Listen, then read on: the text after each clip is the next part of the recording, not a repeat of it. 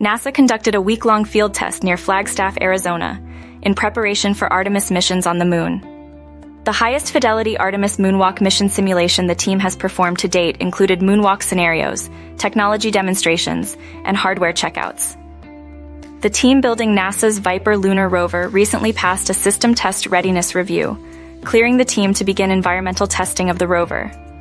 VIPER will search the Moon for ice and other potential resources ahead of future Artemis astronaut missions to the lunar surface.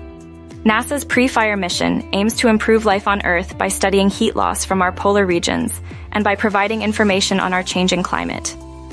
The first of the mission's 2 shoebox-sized satellites is targeted to launch no earlier than May 22nd. A new image from NASA's Hubble Space Telescope shows a triple star system located about 550 light-years away in the constellation Taurus.